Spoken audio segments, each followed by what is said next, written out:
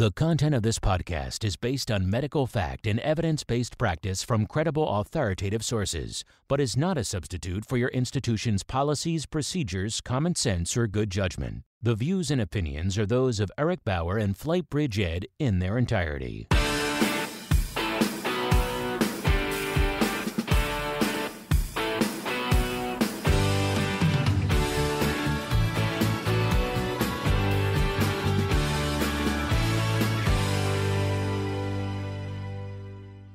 Hey everybody, Eric back with you. Today's podcast is going to be a podcast that I've been thinking about for quite some time. I've received many emails over the years on just ideas that I could give to people on maybe ways to stay motivated, how I stay motivated, how I continually push forward with content, how I learn content, how I study for content, different things like that. And I think over quite a long period of time, I've just written down notes and received an email a few months back that inspired me to come up with these 5 areas that I want to talk about. So the podcast is called The Rage, and I named it The Rage because I truly believe that to do the job that we all do, you have to have this rage inside of you. And that rage from the standpoint of this podcast is a rage that's going to allow me to continually drive forward, to continually learn. And so I named it The Rage, 5 Pillars of Mastery. What are the 5 pillars that I perceive that have helped me continually learn and continually be successful? Now, this is not all-encompassing. There's obviously a lot of people behind the scenes. There are people that have invested in me. There are so many things that have helped me along the way, but these are more internal drivers that I have identified in myself that have helped me move forward consistently. So number 1, stoke the fire. Obviously, if you have a fire, you go camping, you have a fire, we got to continually stoke that fire. You got to add fuel to that fire. And you yourself, your brain is no different. And so there's a few things that I want to point out there. The 2 areas that I constantly stay honest about with myself is number 1, I have to have a fear. I have to have a fear of not knowing.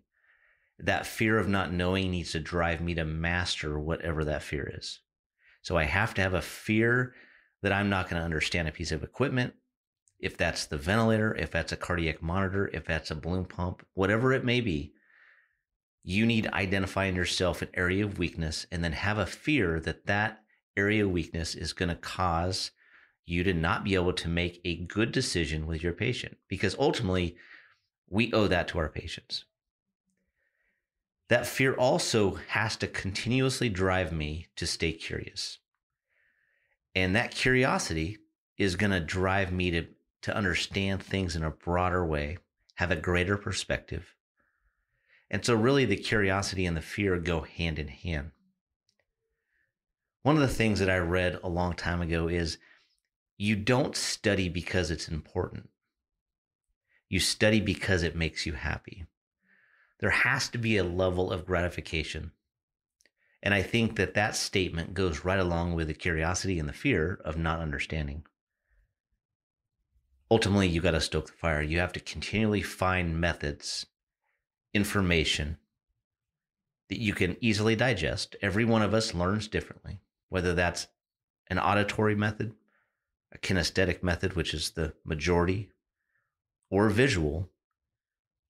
Think of ways that you can retain information, stay curious, have that fear. All right, let's go to number 2. You have to be humble enough to understand what you don't know. I'm going to say it again. Understand what you don't know. And that is only going to come when you are humble enough to understand that. It is absolutely all right if you're in a group of people that are your peers, if you're asked a question or you don't know something, to ask somebody to explain it, or be humble enough to say, I don't know. So how do we do that? Number 1, listen. A lot of times we try to overtalk people. We try to say too much, especially when we're in an uncomfortable situation where we feel like we don't know, we try to talk and talk and talk. And a lot of times if you'll just sit back and listen, a lot of questions that are coming into your mind will be answered if you just sit there and evaluate and listen to what's going on around you. You have to also understand your perspective. And I don't think I understood that fully until I moved away from Oregon and started traveling around the United States, that there are so many variations in EMS, so many variations in HIMSS programs, whether you're just talking from the United States to the European countries, Australasia, there is a mass difference in how things are done. And that is really good to have a wide range of understanding. And that's where you have to understand your perspective. If you've never been out of your area or your comfort level is based on a small little bubble that you've always worked in, your perspective is very, very small. And that's where you have to be humble enough to understand what you know is only based on your bubble. And so that is where social media, that's where FOAMed has really broadened our ability to get information out. And that was the driving force of the FlightBridgeED podcast back in 2011. So number one, stoke the fire. Number two, understand what you don't know. Number three, work when others are sleeping. I know that there are many different variations in how people handle getting up early, staying up late. I have always been somebody that gets up early and I go to bed, fairly early. I know that doesn't work for everybody, but I truly do believe that there is something about getting up early and rising early. Rise early. Don't be afraid to put in the work.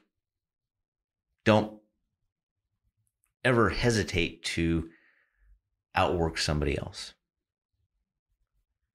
Understand that time management is huge. Have to know your own capabilities, your own environment, and time is huge. That was one way that I realized early on that I had so much going on. Getting up early and getting a few hours work done before any meeting started was huge for me in being productive and staying ahead of the curve. Ultimately, you have to understand that the early bird does get it done. It is a choice. Yeah, sometimes it sucks to get up early, but there is a lot of productivity that can happen early in the morning. Again, you may be completely different and you do the best work at night after your family goes to bed, and that is fine. You have to ultimately find a system that is going to work for you, that fits your personality, fits how you are as a person. Number four, do small things in great ways. I think when we look at tasks, we look at a career, you look at school, whatever it may be, sometimes those look really huge to you. They are monumental.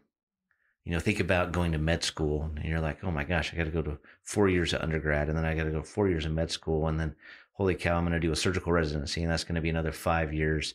Then I'm going to have to do a fellowship after that. You're looking at 15 years plus. And so those are huge, monumental elephants in front of you. And so those large tasks, you can break those down into smaller areas. Make small little successes out of large goals. And that's where you have to break those up into those smaller chunks. I think that is something I've done, is I've looked at things that look massive in front of me and I've tried to make those small. If it's making it a day by day, or say, you know what, I'm going to get through this week and then I'm going to get through the next week and the next week. And then before you know it, you're done, you're completed, and you realize that the massive elephant in front of you was not that bad and you were successful.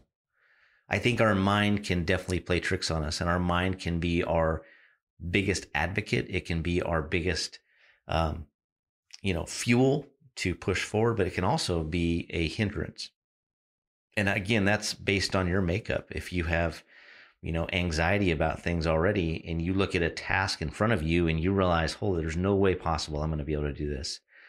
You can talk yourself out of it, and you may be very easily successful in that goal, but you are not even giving yourself a chance to do it. So try to make those tasks, those goals, whatever it is, make them small in your mind, make them small as far as successes. Number 5, I love this. Don't talk about it, be about it. I think a lot of times we can easily talk and say we're going to do something.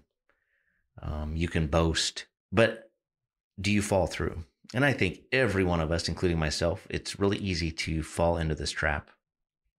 Sometimes you're not meaning to. Sometimes you may look at this from just a conversational standpoint, that you're just talking. Different people, based on perspective, based on personality, takes that completely different. And so what I would say is, let your actions speak. Anybody can talk about it. Success is achieved by doing and following through. And so I'm going to leave you with this. And this is going to move into and segue into another podcast. But I want you to think about this statement: aim to be a 0. Again, this is the Rage 5 Pillars of Mastery. I hope this is something that you can use day in and day out to help move you through your different goals, your different aspirations. Again, if you have any ideas, any topics you want me to cover, please email me at eric.bauer@FlightBridgeED.com, and I will talk to you soon. Tired of boring Zoom conferences? Fast 21 will bring the latest technology in the virtual environment to ensure you have the most amazing experience possible. This year's program will take place May 11th and 12th, and with the same world-class speakers you've come to expect at the FAST Symposium, Fast 21 Virtual will blow you away. Networking, small group discussions, a complete vendor experience, and more. Go to fastsymposium.com to secure your Fast Pass now.